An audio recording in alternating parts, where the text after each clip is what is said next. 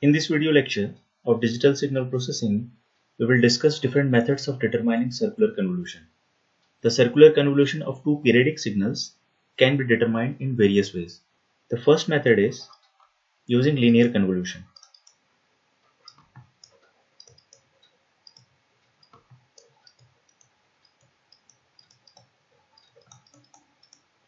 The second method is concentric circle method.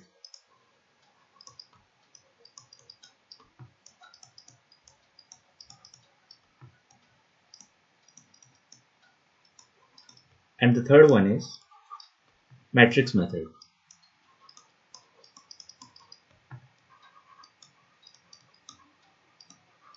Now, one matrix method we have also discussed for determining the linear convolution in signals and system, but the matrix method which is used for determining the circular convolution is different from the matrix method used for determining the linear convolution.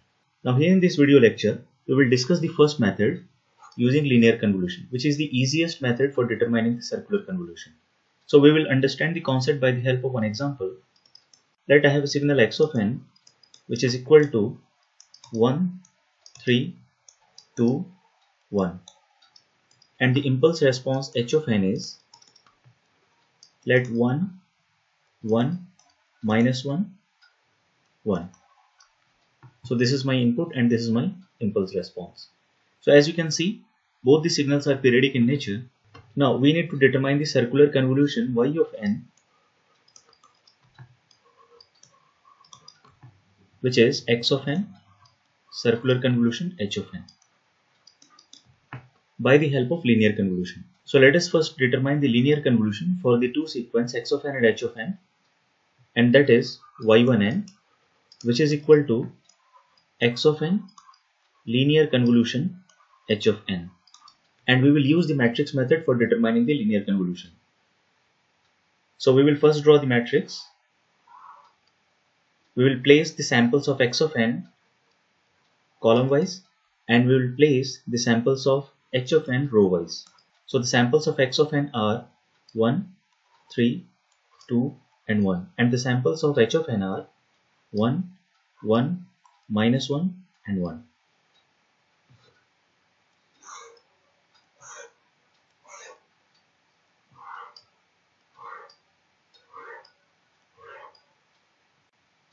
Now let us perform the multiplication of each samples of h of n with the input samples, which are 1, 3, 2 and 1. So 1 will be multiplied with 1 and it will be 1. Then 1 into 3 is 3. 1 into 2 is 2. 1 into 1 is 1. Once again it will be 1, 3, 2 and 1. This will be minus 1, minus 3, minus 2 and minus 1. And this will be 1, 3, 2 and 1. Now we will perform the addition of diagonal elements. So my linear convolution result y1n will be equal to, the first sample is 1, the second one is 3 plus 1, that is 4, the third one is 2 plus 3 plus minus 1, which is 4, next is 2 plus 1 is 3, 3 minus 3 is 0, plus 1, that is 1. Then 3 plus 1 is 4, minus 2 is 2, 2 minus 1 is 1, and at last it is 1. So this is the linear convolution result for the two discrete time signal x of n and h of n. Now as per the rule of linear convolution, if the length of the x of n is L and the length of the h of n is M, then the length of the linearly convoluted result y1n will be L plus M minus 1. So as you can see here, that x of n has 4 number of samples and h of n has 4 number of samples. So it will be 4 plus 4 minus 1. So 7 number of samples will be in y1n. So we can count here that 1, 2, 3, 4, 5, 6, 7. So we have 7 number of samples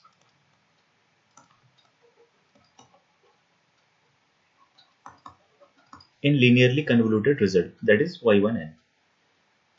Now, according to the circular convolution concept, if the length of the first sequence is L and the length of the second sequence is M, then the length of the circularly convoluted result y of n will be max of L, M. So as we can see here, the length of x of n is 4 and the length of h of n is 4. So max of 4, 4 will be 4. So the length of the circularly convoluted result must be equal to 4. Or you can say there must be 4 number of samples in circularly convoluted result. Now let us see how to get y of n from y1n. So as you can see, y1n is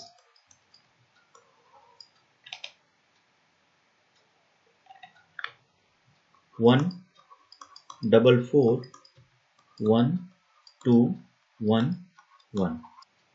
So as we know that the circularly convoluted result must contain 4 number of samples, we will first preserve 4 number of samples from the beginning. So the 4 number of samples are 1, 4, 4, 1. The next immediate sample we will add to the first sample. After that, the next sample is added to the next sample, and the last sample will be added to the next sample. So y of n will be 1 plus 2, that is 3, 4 plus 1, that is 5, 4 plus 1, that is 5, and the last sample will be written as it is. So this is my circularly convoluted result. So in this way we can determine the circular convolution using linear convolution. So if it is asked in the examination, doesn't matter which method you are following for the determination of linear convolution, you can use this method for the determination of circular convolution. So you can apply matrix method, you can apply analytical method, you can apply graphical method or tabular method for the determination of linear convolution. But you can use this method for determination of circular convolution. Now here we will take the same examples, and this time we will use the analytical way for determining the linear convolution, and after that we will find out the circular convolution. So I'll write down the samples of x of n 1, 3, 2, 1, and just below the samples I'll write down the samples of h of n, that is 1, 1, minus 1 and 1. Now I'll perform the multiplication of each sample of h of n with all the samples of x of n. So first I'll multiply 1 with 1, 3, 2, 1, and the result will be 1 into 1 is 1, 1 into 3 is 3, 1 into 2 is 2, 1 into 1 is 1.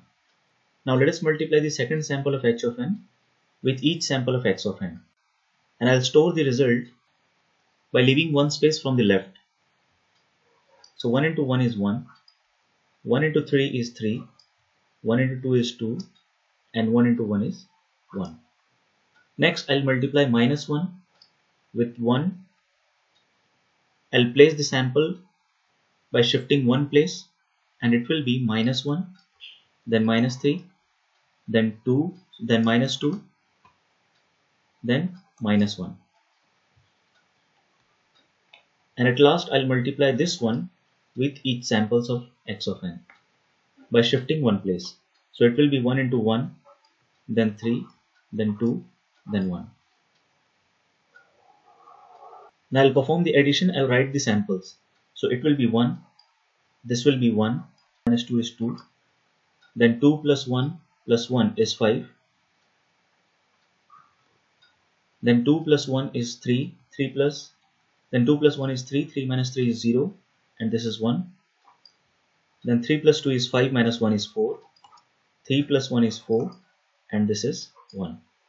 So this is my linearly convoluted result, that is y1n.